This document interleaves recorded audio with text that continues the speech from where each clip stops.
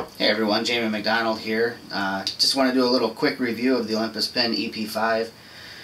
This isn't going to be your typical review that you might find from one of the tech sites. This isn't going to be full of specs and all that. This is just kind of from a pure enthusiast point of view, because that's what I am. I'm not a spec junkie, a pixel peeper, or any of that. I'm just somebody who loves to shoot, and I'm assuming that you are too, and that's probably why you're here, to hear what I have to say about the pen EP5. Let me just start out by saying that the pen EP5 is obviously Olympus's latest Olympus pen. This is what they're going to be considering like a flagship pen camera, and if you get your hands on one, you'll immediately understand why they're considering this like a flagship or like a luxury product as far as that line is concerned. It's built unlike any of the other pens that I've had my hands on so far. It's heavy, it's got some heft to it, it feels very solid and rigid. When you look at the exterior of the camera, you will not find any screws until you actually get down to the underside of the camera, and then there's a series of screws on the bottom that hold it together. Aside from that, when looking at the camera, it's a pretty seamless piece of equipment here. Again, I can't emphasize the weight that this camera has to it. I'm not fully aware of the underlying framework of this camera, if it's a magnesium alloy or something of that nature, but just holding it, you know that you're holding something that's extremely solid. I'll just go over a couple of the quick review of some of the features that I really like about this camera. One of the biggest ones for me personally is the Wi-Fi. I know there's a lot of people out there that have the iFi cards, or maybe Toshiba Flash Air or Transcend now has Wi-Fi cards. And the connection process with those, for me personally, has been kind of hit or miss. It always seems like I'm jumping through some kind of hoop in order to get it working, and it hasn't been just that easy or user-friendly. The way Olympus went about doing this is completely different than any of those. When you fire up the camera, and of course I'm going to try and do this and it's probably not going to look right, but in the upper left hand corner there's actually a little Wi-Fi icon, and when you tap that, you're going to be presented with a screen that has a QR code on it. When the QR code is visible on the screen, you have to excuse my mess here, I'm in the middle of trying to create an office space.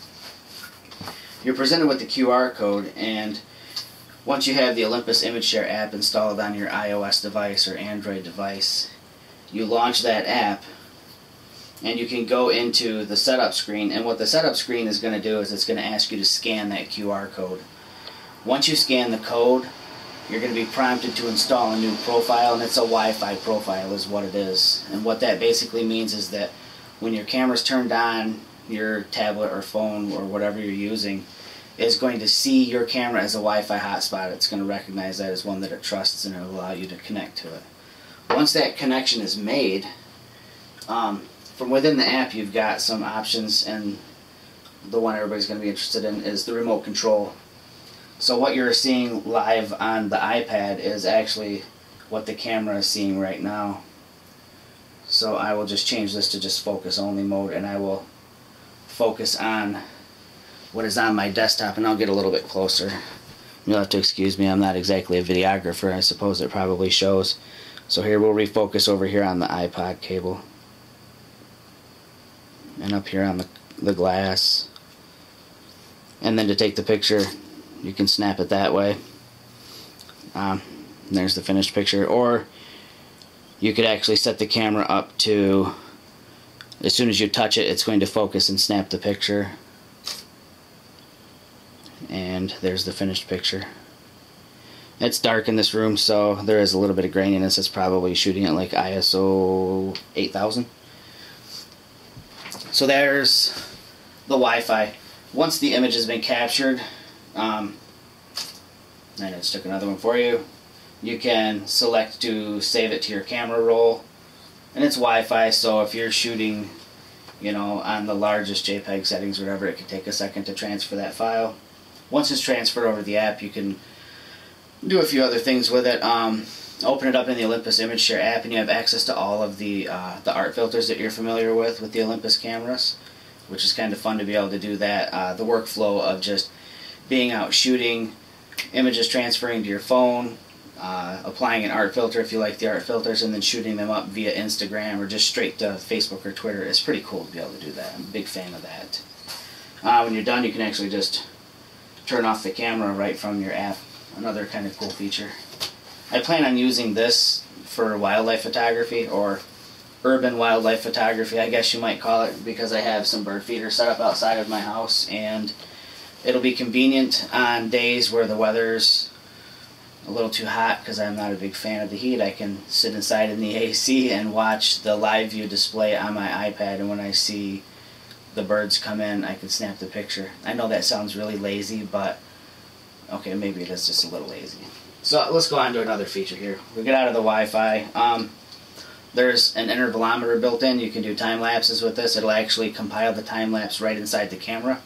So when the time lapse is done, it's processed in camera. You actually have just a finished file just like that. You don't have to use an external piece of software for that. Pretty cool. Like the E-P5, we have a swivel and tilt screen. Maybe it's just me. I haven't pulled down my OMDs since I got this, but I think that the screen on this one is actually thinner. I'm not sure. Maybe I'm just mistaken. Maybe it's an illusion, but I think it is. Like some of the other pens, you've got a grip on the front. I have smallish hands, and this camera actually fits my hands just perfect. This is like Olympus said, "Hey Jamie, we're going to make a camera for you," and they did. So front grip, rear thumb grip, ergonomics wise, it's perfect for me. I love it. Dual control wheels, which is new for the pens. It's getting very DSLR-esque by having the dual control wheels.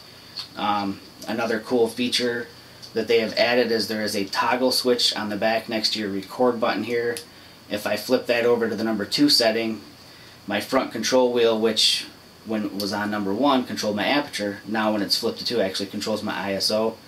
And again, you can customize this so much, it's insane. I just found that this is a setting that I really like. It works good for me to be able to flip between aperture and ISO just with the flip of a switch. I really like that. 5-axis image stabilization built in like the OMD, and if you haven't had a chance to use an OMD or this camera with the 5-axis image stabilization, you're missing out. It's pretty incredible. Imagine having a Steadicam built into your camera. It's about like that. I'm not exactly the most stable person when I'm shooting. My form probably isn't the greatest, I guess, but it steadies me out fantastically. You'll notice on my E-P5 that I have a viewfinder attached. Obviously you can get it without the viewfinder, or you can buy the super kit, which will come actually with this lens, the 17mm f1.8, and the new viewfinder, the VF4. And I know I'm talking about the E-P5 right now, but I'll just touch a little bit on the new VF4 viewfinder. I'll admit that when the mirrorless cameras first came onto the scene and the first iteration of viewfinders came out, I was not a fan. I think I have actually said somewhere online that I felt like I was watching TV and taking screenshots of it. That was with the first generation of EVFs. This is where it's at. This is the future of photography right here, and if you don't see it, you're going to get run over by it. The field of view in this thing is humongous. I've looked through D700, D800, 5D Mark II and 3s. I've seen through a, I don't know, whatever Canon's is. I'm not anything other than Olympus guy. I think it's a 1DX. They're big honkin' crop sensor camera. But anyways, the field of view through those viewfinders was nothing like what I'm seeing through this. I feel like I am actually inside of my scene. I do not feel removed from it in the slightest bit. The separation from me and my subject emotionally, there's no separation. Earlier generations of viewfinders, I felt, you know, a little detached from what I was shooting. With this, it's total immersion. It's a beautiful viewfinder, and I hope everybody gets a chance to at least go to a store and see this viewfinder on another camera. And paired with this pen, it's just astounding. I think that's about it. I mean, I suppose I could mention that this pen does have a built-in flash with high-speed sync. You can wirelessly or optically control like the FL600R I've got up here, or the other Olympus flashes that use that type of command system like the FL50. There are some other manufacturers. I think Metz makes a flash that you could control with this. How could I even forget these two? ISO 100. I think that's probably a first for these kinds of cameras, and if it's not, then whatever. I love being able to use ISO 100 for landscape photography and just for shooting outdoors in general. It's not a native ISO 100 on this sensor. It's actually like an extended ISO, but I've done test shots outside yesterday when it wasn't raining and it was nice and sunny out, and ISO 100 is phenomenal. There is no image degradation, so the fact that it's in extended ISO doesn't play a role at all in image quality.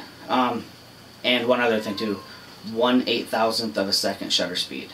That's DSLR territory. That's one of the things that I missed when I transitioned from my DSLRs to the mirrorless cameras. I missed the 1/8,000th of a second shutter speed and the ISO 100, and I missed those two primarily when using like a large aperture lens in bright conditions. So if I'm doing any kind of portrait work outdoors and it's sunny and bright, I can still shoot wide open on these lenses in most cases. Like at f1.8, I just drop my ISO to 100, and at 1/8,000th of a shutter second, I don't have a blown out image, but I still get that ridiculously shallow depth of field that I want.